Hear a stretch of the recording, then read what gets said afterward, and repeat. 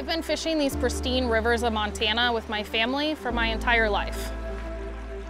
But as we cast our lines, let's remember that these waters have provided sustenance and life for centuries. Indigenous peoples like the Blackfeet, the Chippewa, and the Salish have depended on these waterways for food, water, and transport. Today, let's cherish and protect these rivers, respecting the legacy that they carry. Join us in celebrating our shared connection to water by honoring the first peoples of this land.